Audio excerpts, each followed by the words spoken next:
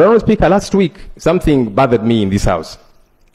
One of our colleagues, the Honourable Sechikubo, stood to raise concerns about how commissioners sat in a meeting, shared money among themselves, and how money is used in this institution.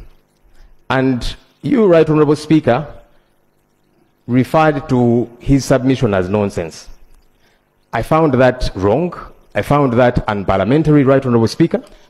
And with due respect, I would like to urge you whereas you found it to wrong, apologize and withdraw that statement, Right Honourable Speaker.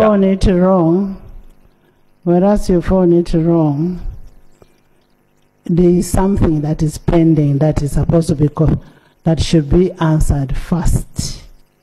Where Honourable Kazo also made an allegation. If you want me to apologize to you, I know you're a very big person. You're a leader of opposition. I am sorry to you, the leader of opposition.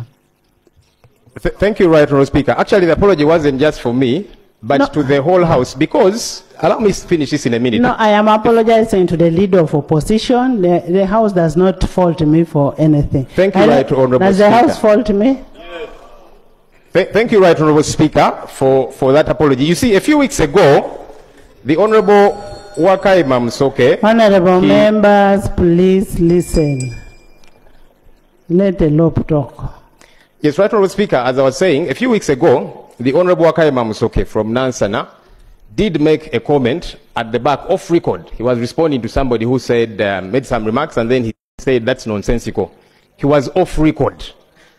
And, Right Honourable Speaker, you ordered him to apologize and withdraw the remarks, even when they were not on record.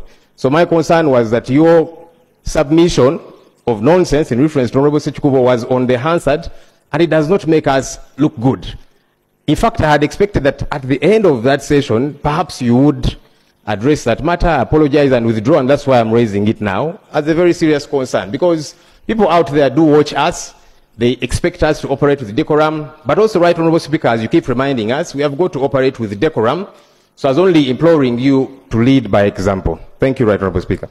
Thank you, Leader of Opposition, Mr. Sir. I am sorry.